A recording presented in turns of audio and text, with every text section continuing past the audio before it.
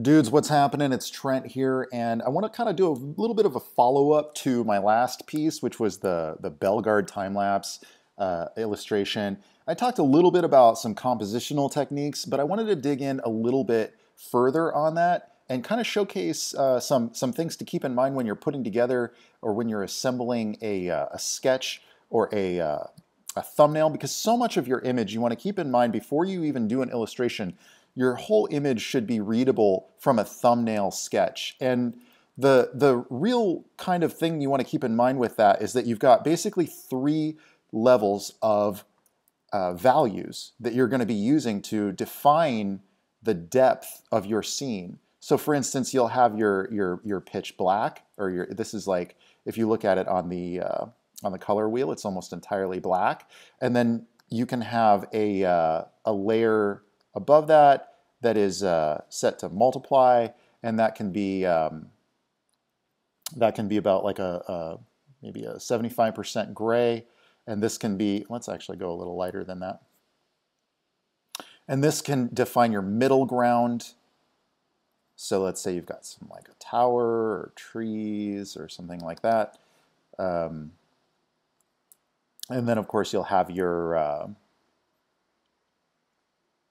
maybe 20% gray on another layer.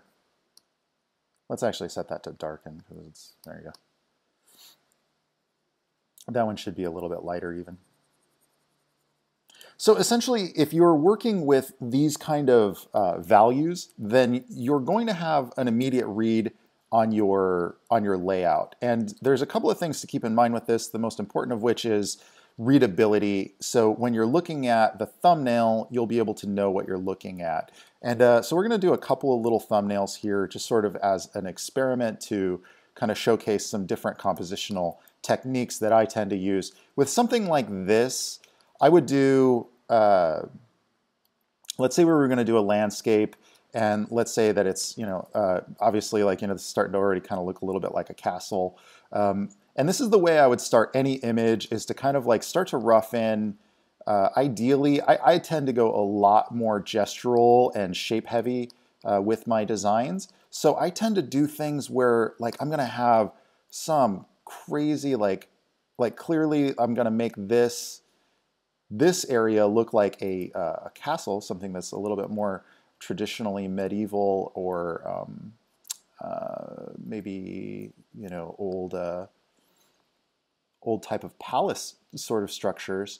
And then I'll have something really weird sticking out of it, like there's a massive, like a hook, or a gate or something like that, or possibly like a statue, some element that really makes this a unique and distinct silhouette read and a unique and distinct shape read on it. The second thing to keep in mind when you're doing something like this, because this is mostly kind of like a straight-on shot, and I'm going to show you some other examples of different angles and things like that. But the next thing that you could do is kind of use the use those three layers to create a little bit of depth. So, for instance, if you have these kind of tree shapes, as they're coming up into the foreground, let's say you've got these kind of like pine trees. These are kind of crummy pine trees. But this is all just a thumbnail. You don't want to, this is kind of a key thing to keep in mind, is to not put too much pressure on yourself to make it readable right away anyway. Well, if you have these in the foreground, they kind of set the scale for a foreground element. So you could actually have like a little character here. And we can't really see that he's a character yet, but we'll give him a little staff. Let's say that that's like a guy. And he's kind of overlooking this, shot of the valley that sort of leads up. You could actually have like a river here, something like that. And then if you've got little smaller versions of those triangles way back in the distance, then you immediately get this sense of scale. Because these trees, these shapes, these are the same shapes. They're just a smaller version of the same shapes that we're seeing over here in our foreground element. Now, this is essentially what you call value contrast, is what we've got with our three different values. And this is just very, very basic stuff, but it should really help a lot of people if you struggle with like compositions. These same principles can apply to illustration. It doesn't have to be just for environment, landscapes, and things like that. This can also apply to if you're doing character shots or something like that. You could dig in and add like more layers of depth to this, but you have to be careful because then you'll lose your readability. And then of course the higher contrast things are in the foreground, then the more it creates a sense of depth. And we wouldn't really add in too many details here. This is like just for thumbnail layout. So if I were given a task to design an illustration of a setting or something like that, I would do something that's sort of like this. I might actually also add in like some clouds and like a slightly lighter thing, but keep that value or keep that contrast really low for background elements and keep the contrast really high for foreground elements. Okay, so that would be sort of one way to approach thumbnailing out a scene. Maybe another, let's see, if we were going to do the same shot though, but create a more dynamic angle, something that I do this with photography all the time as well, where I'll create, well, first of all, let's kind of fill this. Let's fill this in here. So something that I do with photography is a lot of times you'll take shots, you'll take these little snaps, and I was like at a wedding the other week, and we were taking all these pictures, and I noticed that if I do I noticed this years ago, but I do this, I subconsciously, I don't even realize I do it. A lot of times I'll just turn the camera like a little bit. It's like just like a 30% horizon turn on this. By turning the camera, I think they call that a French tilt. And I don't know why it's called that necessarily, but I kind of jokingly do this, and then I get into like action photography pose where I'll like kind of just like squat down like I'm shooting some kind of like a tennis match or something. But anyway, so you add a little bit of that tilt to it, and it suddenly makes your shot seem, so like if we start to thumb in, we're going to do the same kind of a structure, the same kind of an idea for our castle. We got our statue here.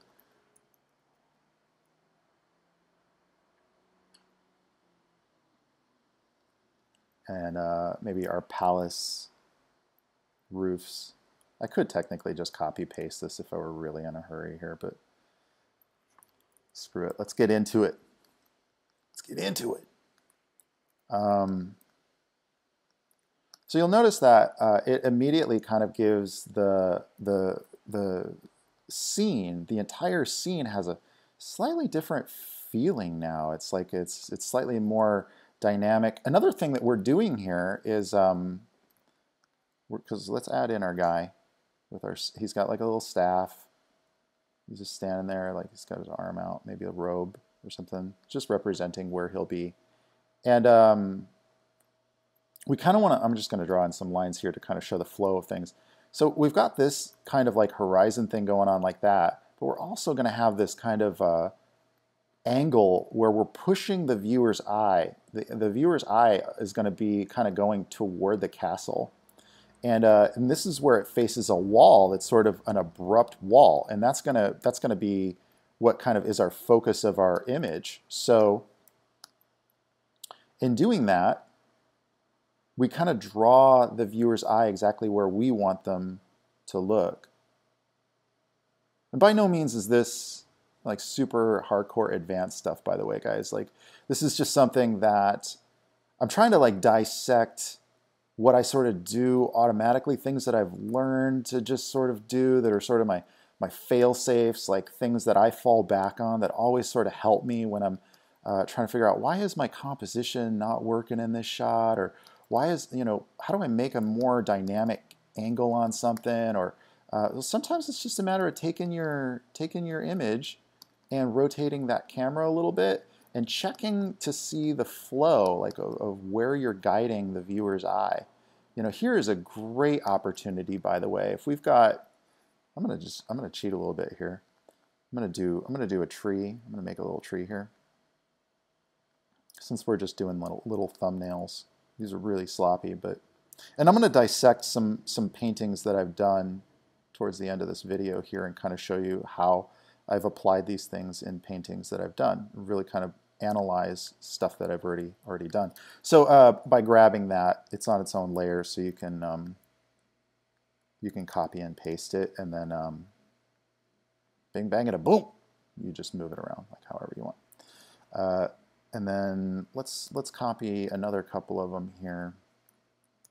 This is actually kind of how a lot of storyboards are done for films. They just kind of do these like 3 value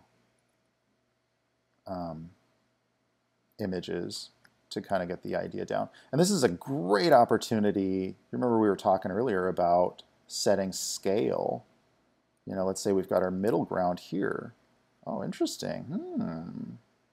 You know, we can actually create a sense of depth because we have the same, it only really works because we have the same object in the foreground, the same shape in the foreground.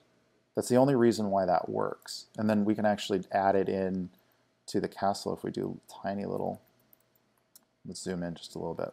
This is really messy, but hopefully I'm communicating this well. And hopefully this helps you to kind of get through some of those tougher compositional things. I noticed that just nobody really talks about these things in their videos. I've watched a few Gumroads by some really great environment concept artists, and I was just like, wow, you know, like you're not actually showing me the real meat and potatoes of like how to put together better compositions for my pieces. And that's really why I wanted to do this video, because as basic as it is, it's not super glamorous, and I get that. Like, you're not going to see a really amazing painting come out of this, but these are fundamentals that can improve any artist presentation. So like a cool river. Why did I add that little river shot there? Well, because you've got this interesting flow. You remember we were talking about, let's pull this layer up, but let's kind of delete it and start a new note here. So what we've got here in terms of composition is like we have our focal point, which is going to be here, and we know that that's our focal point because we've got this big strong line pointing right at it, you know. What would be really great, by the way, is if we can have more clouds coming in, really pointing our attention, like especially if they're kind of angled and swooping. And I'm giving you all of my secrets here. I do these like kind of angled swoopy lines because those are doing this. They're just bringing the eye, bam, right into that castle. You see all these arrows that are happening? This isn't so much, but there's a little bit of a little bit of a flow here because of the angle of that river, how it turns. And so, but mostly in the clouds and in this strong contrast line here, and then even the horizon itself, which we're subtly seeing, and we're noting it, even though we're not being very super obvious about it. And so you'll notice that this is a far more interesting and dynamic camera angle than what you have here. Part of it is also because I'm breaking the frame, and I shouldn't be doing that. I should actually white that out because it's sort of deceptive. If you can, it's kind of a comic book trick to break the panel. A lot of comic book guys will do that, but you'll see that the piece still has really strong contrast. So what else is happening here in terms of the composition? We can also note that the composition is, and you'll notice I'm just making new layers as I need them. I'm not being optimal with my layer management here. Don't worry about that, especially with your thumbnails. You're going to flatten all this stuff down anyway. So let's make a selection. Let's find out, like, how does that change our piece? So if we copy and then we paste that, and let's say that we make that larger or we just move it over. Well, that really imbalances our image, actually. Let's fill that in as if it were completely full. Now what we have is an imbalance because we're like, we've got 50% of our image is more than 50% of our image is this foreground thing. And that's not even really the focus. Now, you could do this, I guess, but it really doesn't have as much of a comfortable flow as this because it's just hogging. It's hogging the whole scene, you know. It doesn't break up nicely, and it doesn't give us any areas to breathe. Like without it, we've got this softer contrast thing through most of our piece, and this harder contrast stuff that our eye almost just sort of like blurs out. It becomes peripheral. It's not really the focus of the image, you know.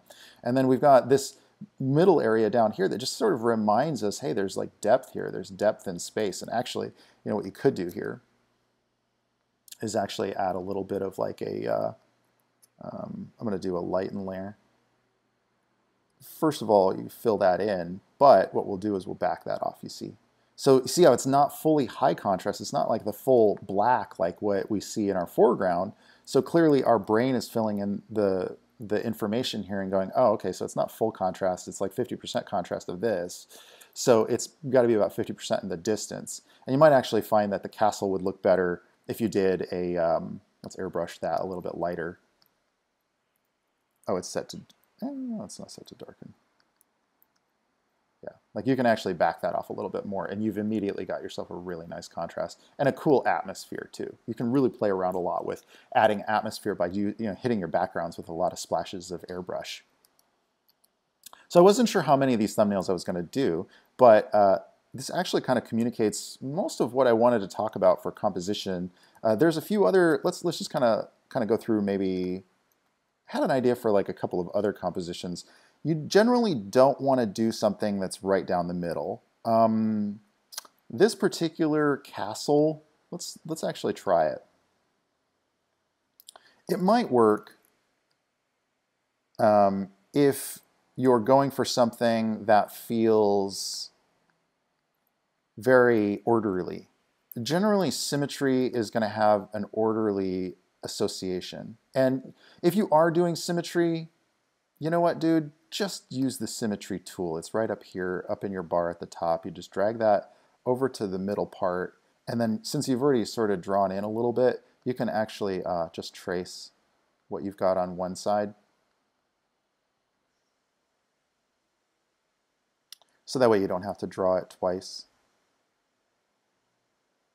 And you can actually, this is great if you're doing more like, I guess you'd say,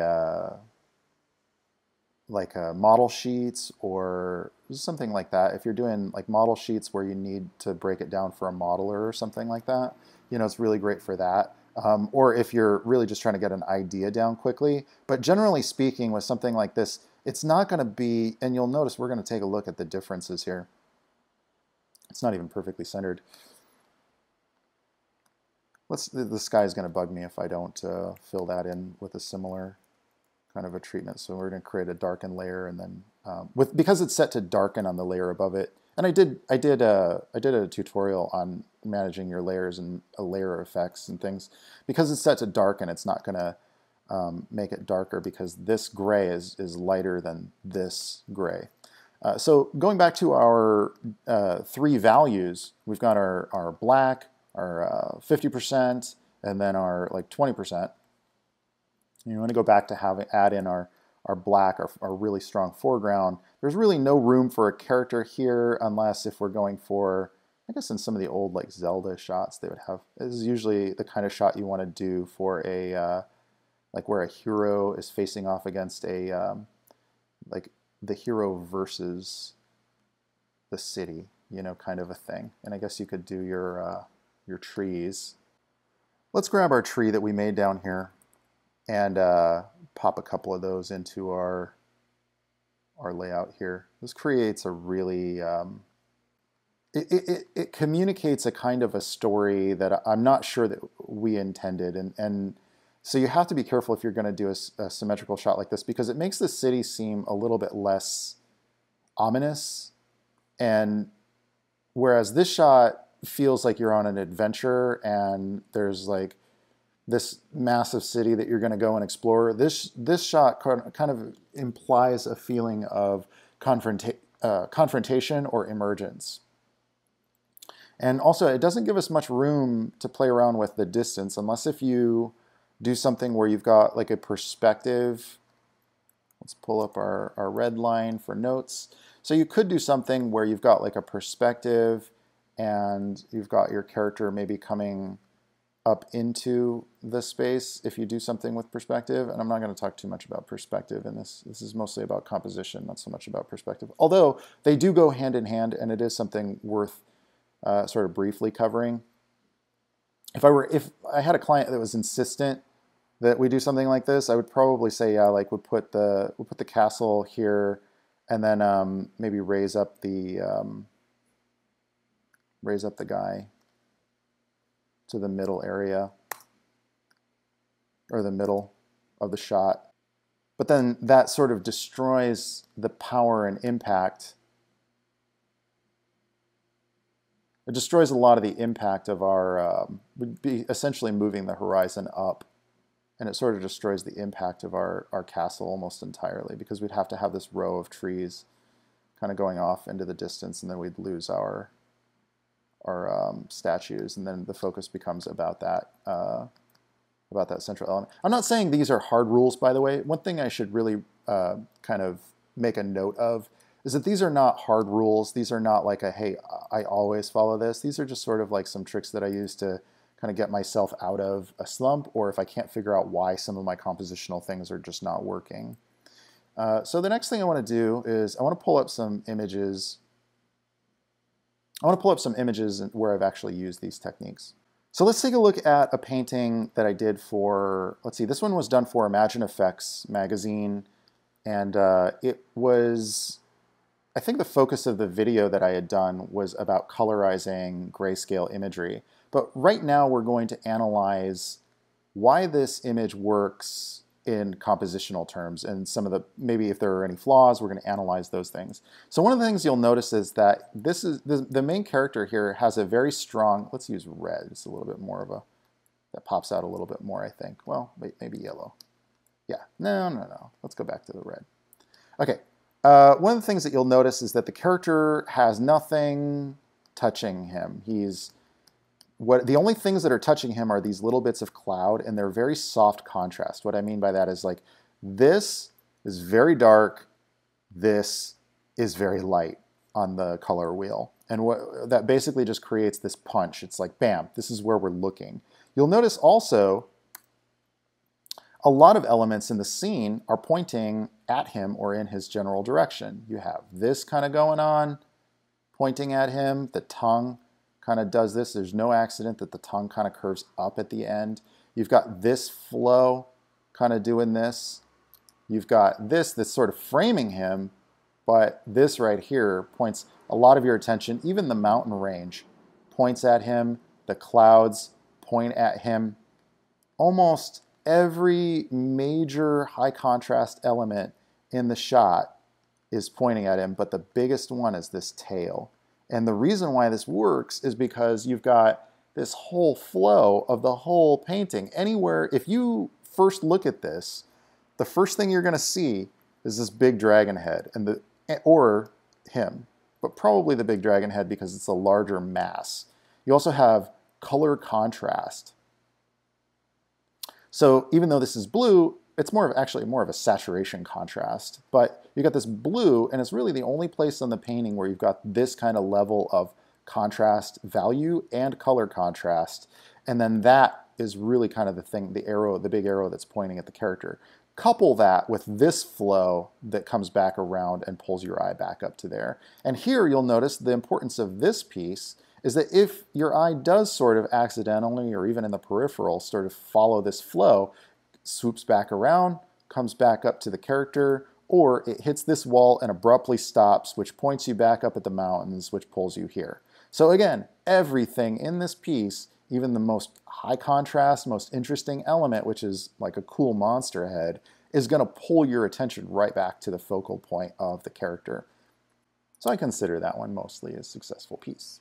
This piece was done for a illustrated novel called The Beast of Tuxa, and it was actually a part of The Man in the Moonkin, which is chapter 2 or part 2 of The Beast of Tuxa. And it's basically the setting is that these travelers come out of this very dangerous forest, and they happen along a massive stone giant with a village that's been built into the giant. And I didn't want to show the whole giant. I wanted to create a little bit of mystery. So what's working compositionally about this piece? First of all, this really ties into what I was talking about earlier about the high contrast. You'll notice this would be like that darkest value contrast. And then you'll notice that I actually hit it with an airbrush. I actually made a selection at one point for everything that's in the foreground. And then I circled this, and then I hit this area with an airbrush, which just lightened up that contrast against this background, or this foreground element. So that really pushes your focus to this high contrast element. Let's get back to our orange. So this is really where our eye is probably going to go first, either here or possibly over here. But what's kind of working about that is that it pulls our eye exactly where we want it to go, but then we've also got these trees. And remember, this actually is a really great example of my previous thumbnails, because we have these trees. We've got these tiny little squares or triangles in the background denoting that there's a sense of scale. So we see how big one of those trees is in comparison to a human scale here, and then we look into the distance and we see, oh man, those trees are about that size, so that means these must be actual like homes, like structures, like buildings. They're probably 12 feet tall, maybe 20 or 30 feet long, maybe more.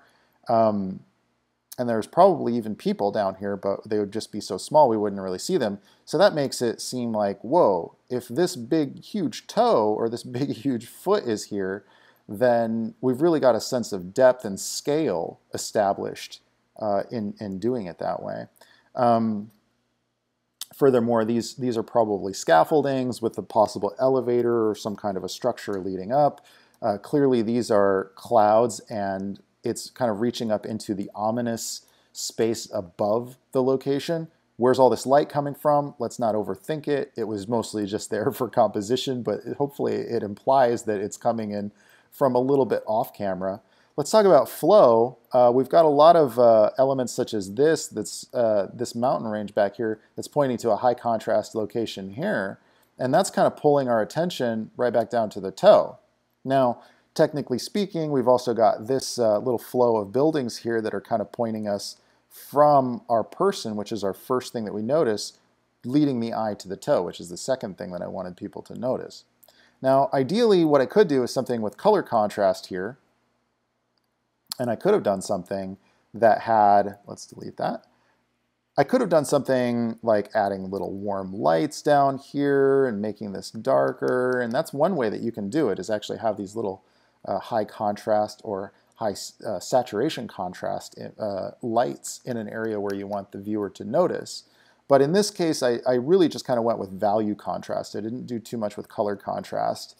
There is a little bit of purple down here, and a big reason for that is because they're coming out of a purple kind of a poisoned forest, but it's also there to kind of give a little bit of offset of saturation color to the scene. So up here we've got a little bit of this almost purple kind of saturation up in the clouds, and we've got something that counters that in the opposing corner. So you kind of get this like, this would have worked fine if that same purple was up there, and it kind of balances out the image. But you'll notice that nothing is really too divided down the middle. Let's talk about specifically the scale of that toe or that foot. This is a large, if you were to break this into a silhouette, this is a very large element in our scene, and it competes only with that. And this piece probably could have actually been better if they weren't the same kind of mass, the same amount of size, like this whole thing here throughout the whole leg and this. But I feel like it still works because I needed it to be quickly readable as a foot, and also a stationary foot with a structure built around it. The reason the structure is built around it, not just for story, is also because, in the way that it's composed, is also because I wanted to pull that attention back up to here. And also note that if this scene were done let's just do an experiment. If this scene were done more like a normal camera, you'll notice that there is a French tilt on this. If it were more of a straight-on shot, it wouldn't be as interesting of a piece. And especially if this foreground element were not also at kind of a faked angle, it just wouldn't have as much impact as it does with that little bit of French tilt on it. So this was this ended up becoming the cover for The Beast of Tuxa, and it's actually, I mean, it's a successful piece in terms of composition, and that's why I wanted to talk about it. It's not a successful piece in terms of communicating action, you know, and in hindsight, you know, I may end up redrawing this cover if I re-release the book or do a different cover for the book, but it's mostly because it just doesn't have like a menacing feeling of, right now it feels like it's a dark forest and it's kind of creepy, but it doesn't really have the impact of an action kind of a setting, and generally book covers really need a little bit more of that. So let's talk about the value contrast, let's talk about the composition, let's talk about the rules and some of the tips that I put together at the beginning of this video. So first of all, what do we have here? We have a separation of our foreground and background elements. You know, this is kind of like our primary focus, obviously, is going to go right here first, because we've got trees that are pointing at him. You'll notice a lot of elements, even Bartol's tail points directly at this guy. We've got any flow in the piece is kind of pointing us back to him. And even a little bit of this, even a little bit of Mao kind of pointing as an arrow directly at him. This is the scarf that Mao wears later when you see him in the Kung Fulio painting. So we've already kind of established that this is the highest contrast point. So we've got this really brightest point in our image is directly behind this guy. And originally he was very dark, but I ended up kind of using a color contrast. This is the only spot on the whole painting where you see this red. And his shapes, the shapes that make up his silhouette, kind of block a lot of these other things that are coming at him, you know. So because we're disrupting the flow, it forces your eye to turn there. And areas where you want things to be less noticeable, you want things to kind of work with the flow, or you want them to be softer contrast.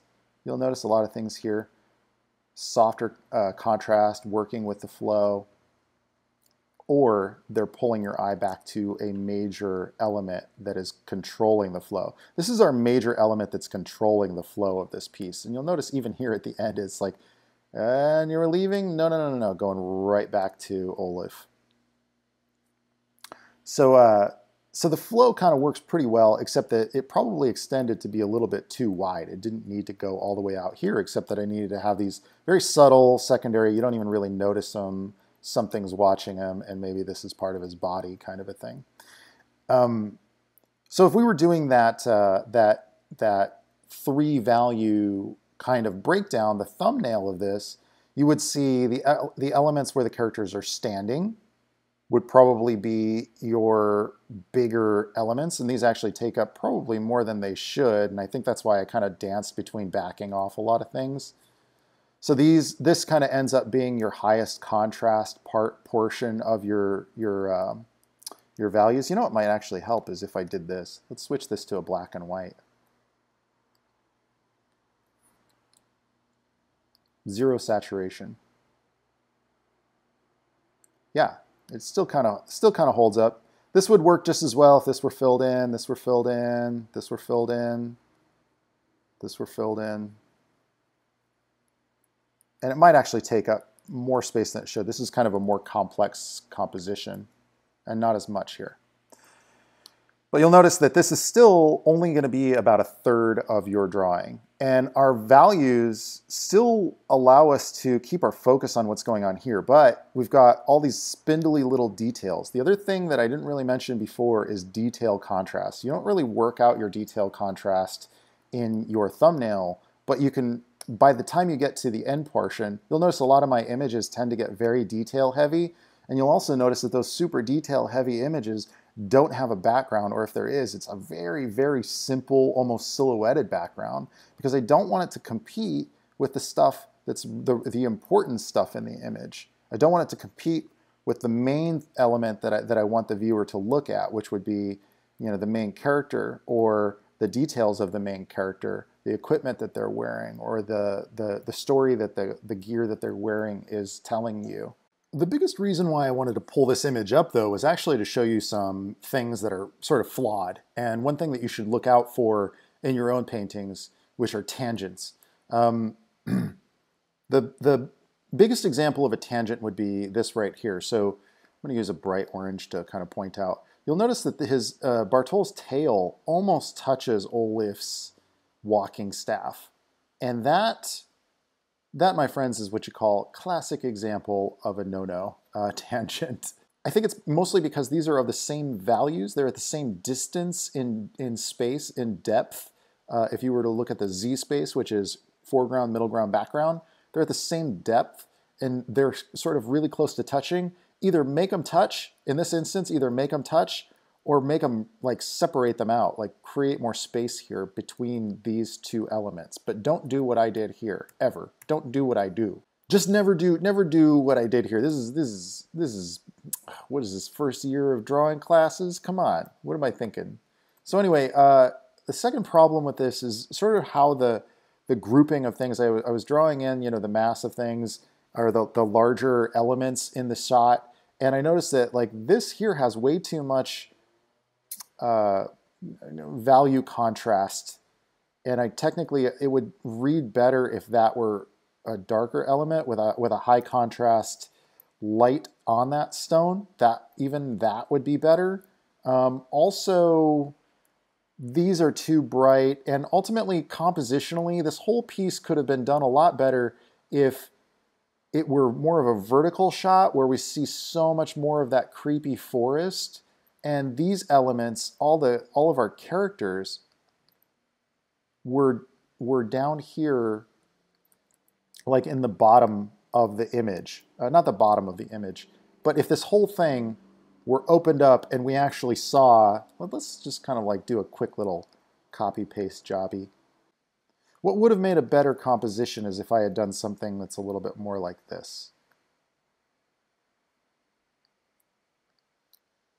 And then erase out some of that. And the reason being because then you would get a little bit more of a sense of how big and ominous this forest is, and how they're just like these small little prey in this like place, like a hunting ground almost, you know. And that in and of itself, just this one little thing, I feel like makes the piece so much better, because when we look at how things are breaking apart, let's use some of our rules of how we were breaking apart our compositions before. Now it's almost like all of our foreground is this whole thing down here becomes our foreground. And we could actually make that better by having more of a fall off here too, and keeping our focal point, or our foreground element. I guess technically this would be, you have to think of this like this is higher contrast is what I'm trying to communicate. So keep this your high contrast element, and then all of this then becomes your background. You know, but I didn't do that. And you know, classic little mistake there. I think I just I got carried away with a piece that was going in its own direction, and I had let some of my own rules slide. Oh man, you know, it would be really great if I could somehow work in compositionally a little bit more of that sky showing through, so that you get that. Let's do some airbrush. I am not fixing this right now.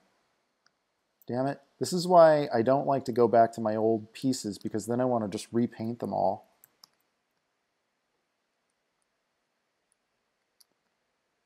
You see how even these subtle little things are already making the piece read so much better. Because why is that better? Well, because one, we're seeing just how big and ominous this forest could be if we have more of these spindly little, tree branches and creepy looking, maybe even some like shapes of skulls in the trees or uh, shapes of claws, coming out of those trees if they look like they're just talons from something vicious and gnarly or fangs.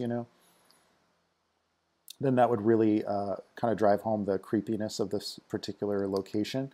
But also, you've got this high contrast lighter element that's really pointing, like creating a damn arrow saying, hey, look at Olaf. Look at him. Look at him. He's right there. Look at him.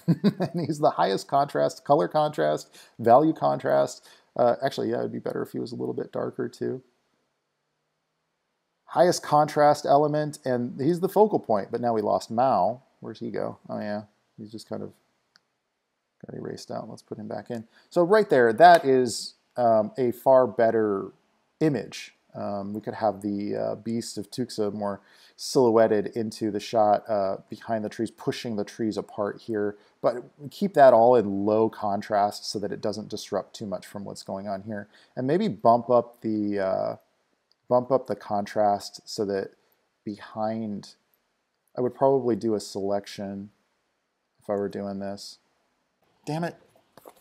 Now I want to go back and repaint this one. Ah, well, sometimes you just got to let it go. Maybe the next piece will be a little bit better. Lesson learned from this one. So dudes, that really wraps up the thumbnail and composition secrets that I wanted to share with you. There's a lot of really meaty stuff in this one, and it ended up being a lot longer video than I initially thought, and I could probably go on about this much more in detail, going through a lot more of my paintings and analyzing the compositional flow, the setup of the shot. Just try to keep in mind that you want readability from that thumbnail. If your thumbnail is broken, your painting won't work. So don't put the time into a broken thumbnail. Make sure that you've got a good angle and a good separation of your foreground, middle ground, and background. And if you can follow those few rules, your piece is going to be worthwhile to pursue and put the time in to beginning to add all those details and doing all the fun stuff. All right, dudes, that about does it for me on this one. But remember, if you're going to reveal some secrets to some good composition in your thumbnails, you can reveal some secrets to some good composition in your thumbnails with some freaking passion. All right, dudes, that does it for me. I'll catch you in the next one. Ciao.